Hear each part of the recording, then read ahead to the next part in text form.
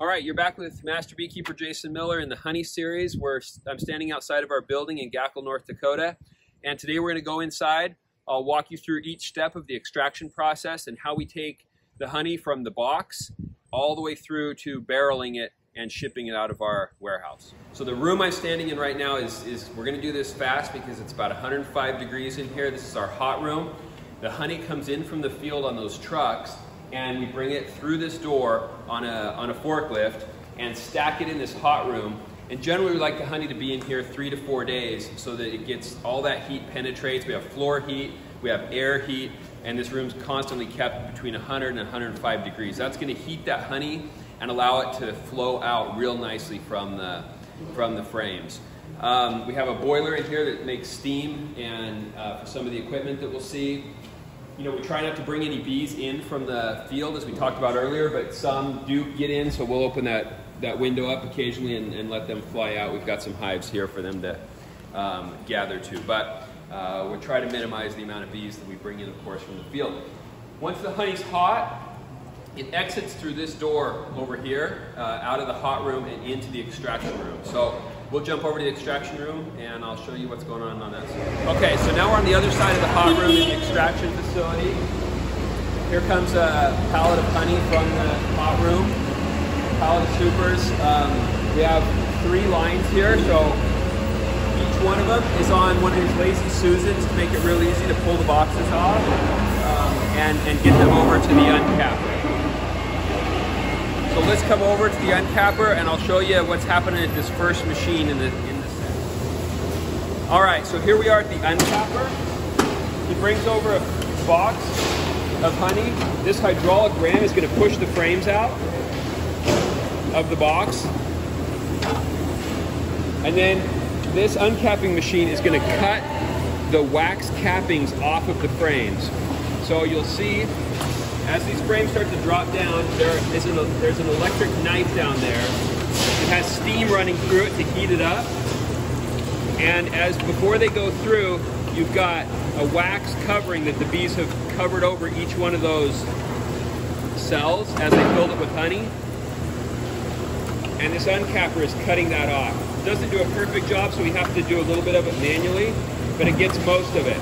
So this is the first step necessary in opening up those cells so that the extractor can spin the honey out. If the frames went into the Uncapper or into the extractor without uncapping, none of the honey would come out because they've got that thin layer of wax that's protecting it and sealing it inside of the frame. So that's the purpose of this first machine. All right, so here's the extractor, and what we're doing right now is loading. These are the frames that have come through the Uncapper. They're dripping honey. If you look down here, you can see that they've been uncapped and they're dripping honey down. So he's loading them into the extractor. One up here. The dry ones, he's going to open up the gates here. And that will allow him to push the empty frames out and load it with wet frames, or frames that need to have the honey spun out. So these hydraulic rams do the work of pushing in and out. So there go the dry ones out the back. Now we've got a complete set of wet frames. Now that the machine is fully loaded. Okay, so he just finished loading the last set into the machine. And now he'll start up make sure all the gates are closed, start up the motor, and close the big hatch here. And those will begin spinning the honey out, where it'll drain down through these tubes into the floor and over to the pit.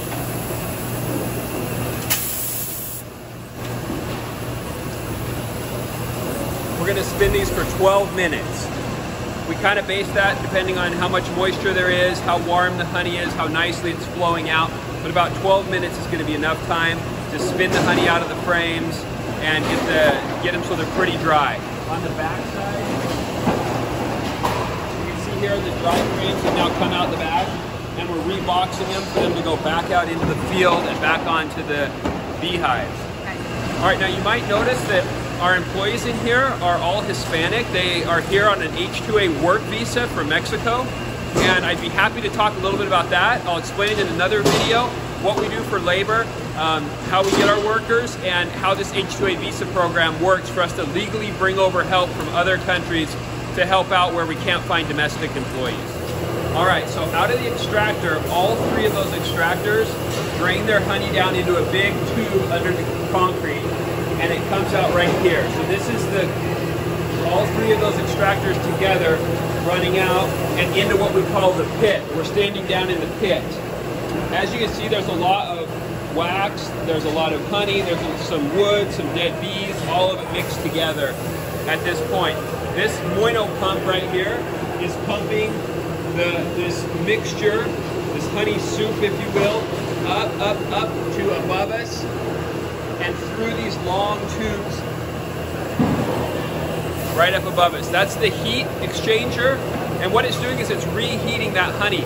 As I mentioned, when it came out of the hot room, it was about 100 to 105 degrees. By the time it went through all that machinery, ran through the floor, came down here to this pit and got pumped up, it's back down to 85, 90 degrees, and we need to get it back up for the next process that we're gonna look at. Okay, now that the honey's out of the extractor, into the pit, through the heat exchanger, I'm gonna show you guys how we separate the honey from the wax. So up here on top of this structure, we have our two wax honey separators. These look kind of like a large washing machine. The way it works is it flings the honey and the wax out to the walls, and there's a basket spinning inside. The wax builds up, the basket has holes all throughout it. Again, picture the inside of a washing machine. The wax will spin out to the edge and stick there, and the honey will slowly filter through. As that wax builds up on the edge, when it gets to a certain depth, there's a knife in there, and the knife cuts the wax and causes it to drop out the bottom. Here you can see, I'll just open it up a little bit. You can see the drum spinning, and it's flinging the honey out. As it spins, that honey runs down into this little tank on both of them, which then come over to another moino pump, and up through these tubes, across the ceiling, and over where we see them draining into those tanks on the other side of the room. The last step in the process is what we call tapping off the honey. That's filling the barrels. As you can see, we've got a dark honey today. This is buckwheat honey. We separate that honey out because it has a strong, pungent smell and flavor. And so the bottlers want it separate so they can blend it in and mix it because it is so dark. But this is the honey after it's gone through the entire process. The wax has been filtered out, and you can see it's pretty much pure honey. At the bottling facility, it's going to go through one more step of purification, and then it'll be ready for the supermarket. Now the honey leaves our extraction facility in barrels, like we just saw. We put a tag on here. It indicates this is barrel number 584 for the year. The lot being the date. This is the color grade, so this is 25. 30, so the darker it is, the higher the number. The stuff we're running today is in the 60s, and we have some that's as light as a 4 or 5. It almost looks like water. Once it goes to the honey packer, they're going to blend those different colors so that in the grocery store you have a consistent color and flavor note by blending those different floral varieties of honeys together for the look and the flavor that they're going for in the supermarket. Each one of these barrels weighs about 650 pounds. So you're looking at 650 pounds of honey in each one of these. We load them onto semi-trucks with this little electric forklift. It can hold 2 barrels at a time. We load them onto semi-trucks and ship them to the honey packing plant. Our honey goes to both Pennsylvania as well as Salt Lake City. Those are the 2 packers we pack under the Miller Honey Company name in Salt Lake City and the Dutch Gold name over in Pennsylvania. All right, so now we're to the final step in the process. We're loading a semi-truck with 70 barrels of honey, about 80,000 pounds truck of honey,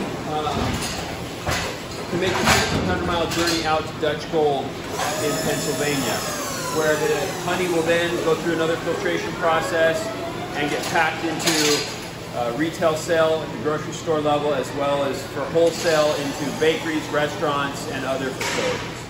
All right, so that wraps up our honey series, all the way from the flower in the field to the honey leaving our facility on the truck headed for the packing plant. I hope you enjoyed seeing a little bit of the inside look of how your honey, where it comes from, and gives you a greater appreciation for all the effort and work that goes in on both the bees' part and the employees' part to bring this healthy, delicious product to your table.